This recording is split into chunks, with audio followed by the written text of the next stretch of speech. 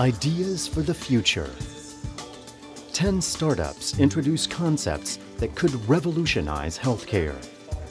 They only have minutes to convince the jury. The finalists are chosen from among 80 applicants from 22 different countries. The excitement rises. Who will win the startup track competition at this year's World Health Summit? It's the 8th time the event is taking place in Berlin, once again at the German Federal Foreign Office. A lively opening ceremony attended by illustrious figures from the field, all here to wrestle with a vital question: how can we improve global healthcare? Bienvenue à vous tous. Herzlich willkommen. Welcome to the World Health Summit 2016. It's a unique forum. For 3 days, decision makers from the worlds of science, business, politics, and civil society discuss the most pressing issues in health. For example, the dramatic plight of migrants worldwide. What are the best ways to provide medical care to those who have left their homelands?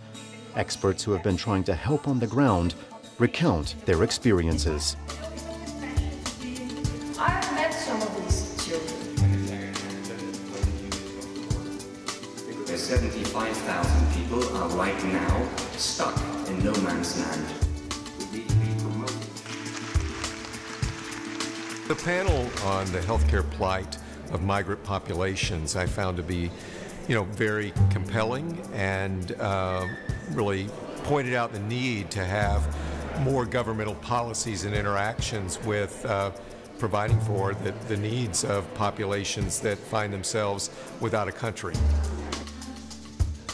And recent crises are also in the spotlight. The GDP of the 3 Ebola-affected countries shrank significantly. For example, what lessons have we learned from the Ebola epidemic? Now, the alternative to education is, unfortunately, only dictatorship. The battle against infectious disease is a battle for better education. Health issues don't recognize borders.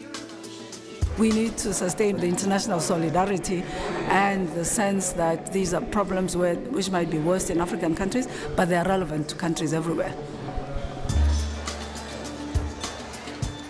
The World Health Summit is a platform for open exchange and a forum for critical exchange. Some of the people from the poorer countries may see, well, what are the problems in Northern Europe and the United States or Japan? But this is exactly what we need. We need this type of discussion. We have to sensitize both areas in the world. Every year, a new president takes the helm at the World Health Summit, a prominent figure from the country that will host the WHS regional meeting the following April. In 2017, the regional summit takes place in Montreal.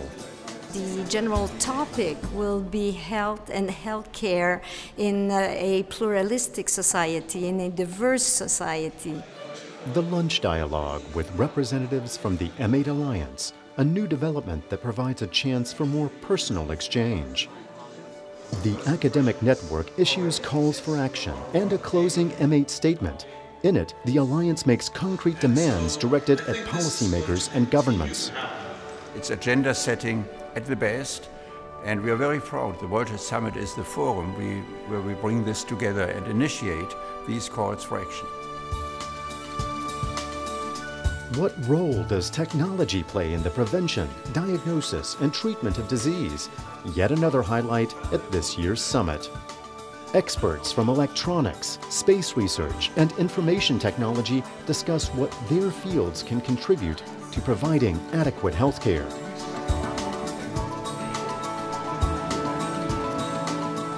The head of the International Atomic Energy Agency talks about the importance of nuclear medicine. Exceptional perspectives that can give wings to fresh ideas. We are very interested in fora like the WHS to find this new collaboration because together we can solve problems.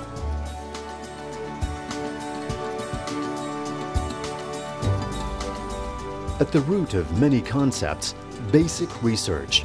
Chemists, physicians, biologists. At the World Health Summit, top experts hammer away at the challenges together. How we can deploy the very best in science to help meet these challenges is something that the World Health Summit will address, and which we as scientists can help by having these opportunities at this conference. One event, 40 sessions. I've been having a lot of fun at the smaller sessions where I don't understand the topic or I don't have prior knowledge of it, but when I go and there's presentations explaining and then discussion afterwards, it's really cool and I learn a lot and I meet great people. I find it really interesting because I want to be in the field of policy, and it's so useful to meet global leaders, discuss, and want to partner to actually help the world. I really like it because it's a really multicultural and people coming from different countries with different backgrounds. The summit always sees many return participants, and they bring fresh ideas. The goal of this workshop is to look for ways to improve the situation for women in the health sector. In small groups, the participants develop active strategies that can have an impact in daily practice. We recognize that women are not visible. When you look at top leadership, we're still seeing only 20 to 25% women, whereas 75%, and in some countries 90% of the health workforce are women. And women are also in the limelight at the closing ceremony. The demand, women's rights have to be supported and strengthened. Without their help, global healthcare provision will never move forward. The experience that I've had personally, of course, have made me very sensitive against all forms of discrimination.